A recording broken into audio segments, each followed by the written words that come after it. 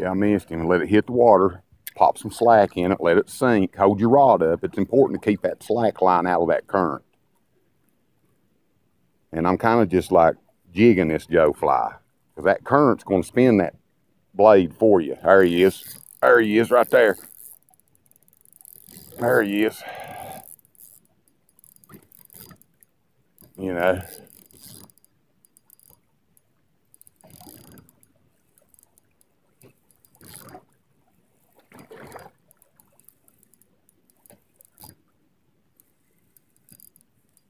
He's in my other line there.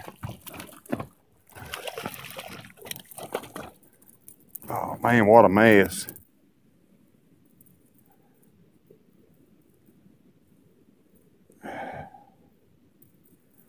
Wind this up. When you find these trout, you can catch them like that. A lot of times I'll pop my bell open, give it some free line, let it sink. It's kind of like trolling. That's why I wanted this 7-foot medium action rod. You see how my line is entering the water down there at the entry point. There's none of my other line laying in the current. You know, I can elevate my rod and keep it where I pretty much want it to be, you know. And fish are laying around in a certain spot down there, because up here closer, they ain't hitting it.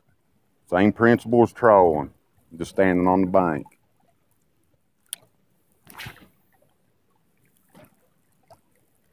You know, there could be a rock pile down there or something they're relating to. There we go. Drop some slack in it, let her sink. Should be able to catch one of them this round. If you ain't in the right spot, they won't hit it. Come on.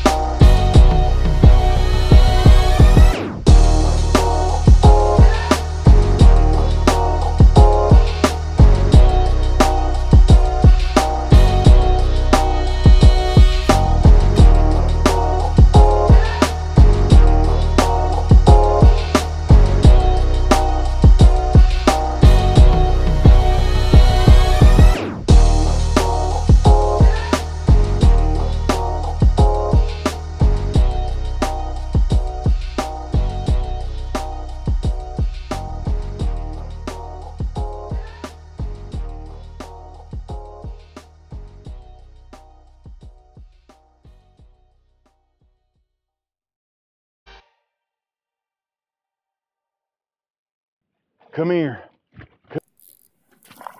There's my PB for the year. Lord, have mercy. Look here. Oh my God. Guys, look here. Oh, my line just broke. My God. Whew, Lord, have mercy. My damn line just broke, fellas. My God. Look here, what a fish.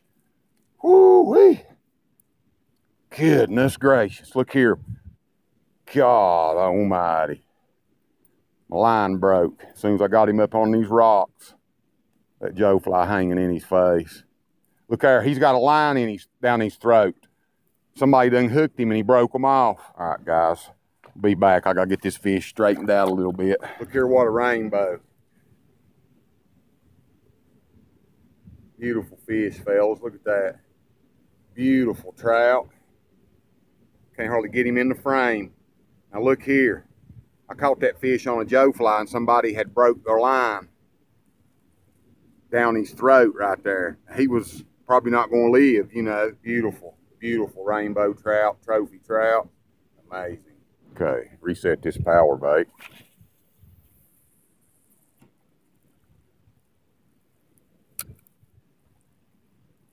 Kind of let that drift around a little bit. Damn, guys, I had to regroup. Look, laying right there, what a good mess of fish. Looking awesome, man. Killer. See if we can't do it again. I can catch 2 more. I caught that one right in front of me right here. Probably about 2 foot under the water right here in front of me. Guys, you ain't even got to crank your handle. Just let that current spin them blades for you. That's all you got to do, man. That current does the rest. Ain't got a power bait bite, I don't guess. Check for teeth marks, ain't nothing on it. Got a sinker on there. I put a, you know, different color power egg. I put that power egg on there, slide it up on my line like that. Put your power bait on. You know, it don't take a big piece, y'all. You know, put power bait on there and slide that egg back down there against it. There's that Carolina rig, got about 18-inch sinker. Now here's what you want. You want that sinker to hit the bottom and that power bait to float. If that bait's not floating, then you ain't, that is not helping you. The rig's useless. You might as well put it on the bottom. A lot of people use it and their bait ain't floating, so it eliminates the purpose, you know.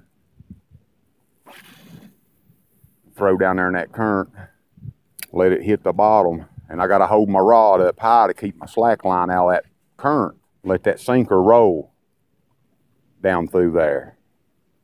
You know, you can pop your rod every now and then, you know, let that sinker move. But if you throw in that current like that, the 6-foot rod, set the rod down, all that slack hits the water, and it, you know, you about got to hold your rod, really. I do anyway, most of the time. Ugh. Nah, bullshit. Usually once you find them, you know, you can throw about any kind of power bait in there on them. But here's the key now. Here's the key with this rig. And I see all kinds of people, they use it wrong. You can use any color you want, the swivel, and I like to start out with a long leader, sometimes even 2 foot. If that's not floating, then it's not right, you know? Let's see if I can find them fish again. Short ass rod, man. It's hard to do with a short rod. You can't get the slack out. Switched over to a longer rod here. See if it makes a difference, getting the hook in them fish.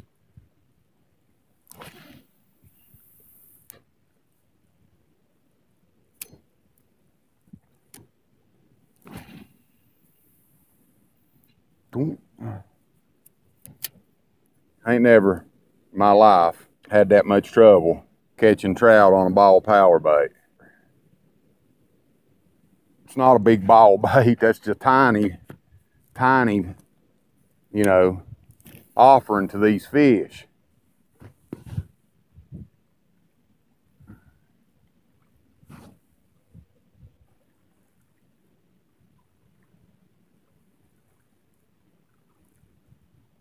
I think one's on there, guys. Yeah, there he is. There we go. First fish on the power bait, and he's got me in my other line over there. Ugh, what a mess. What a mess.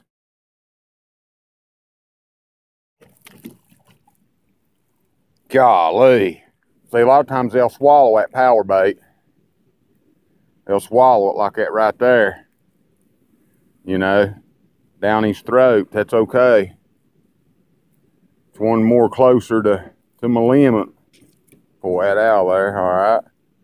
Pretty little rainbow, guys. Toss him up on the bank and keep on trucking. I gotta catch one more for my limit. See, guys, I use little pieces. Just wanting to peck on it or whatever, but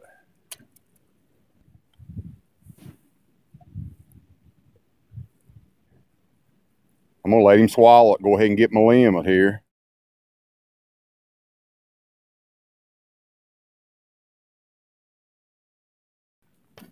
There we go.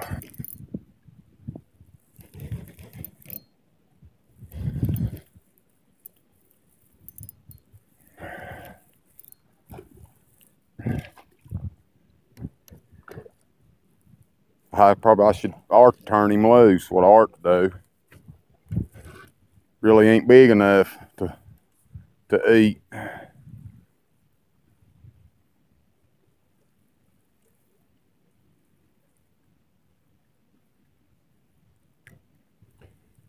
Yeah,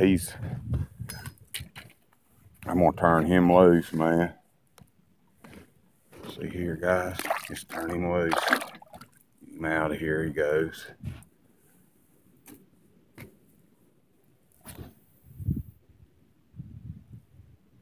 That was a pretty good trip. You know, I got my PB trout so far. It's a pretty good one, you know. And he had a hook down his throat, so I don't think that fish probably would have lived, you know. I missed a lot of fish on that power bait, not being able to get the slack out of my hook set. And that's a long cast in that current, man, and that's a whole lot of slack you got to get out. The thing with the power bait, with me most of the time, is I can generally throw that power bait all day and get bites on it, you know, pretty steady. The Joe fly, I caught 4 back to back to back to back, and then that's it. They wouldn't bite it no more. But the power bait, it gives you an opportunity to catch them, you know. But you got to fish that current, learn how to get the angles and everything on that current and let that drift down through there. And if you're using a slip rig or a Carolina rig on these trout, make sure your power bait floats, because if it don't float, it defeats the whole purpose. That's going to do it for me. I've had a good day. Go home, get some dinner. I've had a blessed day, and we'll holler at you.